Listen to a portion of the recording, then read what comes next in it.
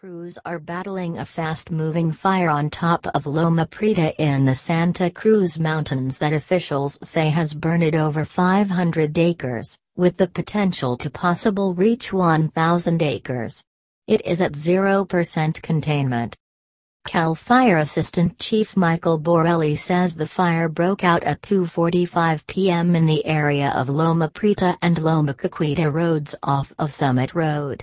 The area is north of the border between Santa Clara and Santa Cruz counties, where a large plume of smoke could be seen for miles. According to Matt Streck with CAL Fire, it began as a structure fire and has destroyed one other structure.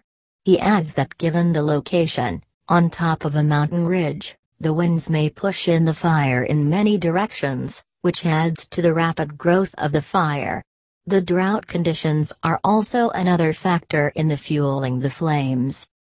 There are no reports of injuries at this time, but Borelli says evacuation orders have been issued for people in about 300 structures near the fire on Loma Road, Loma Chiquita Road, and Loma Prieta Road. An evacuation center has been set up at Socal High School for those who need a place to stay. CHP is doing road closures Mount Beach at Loma Prieta Road, Mount Beach at Highland and Mount Madonna Road at Pole Line Road.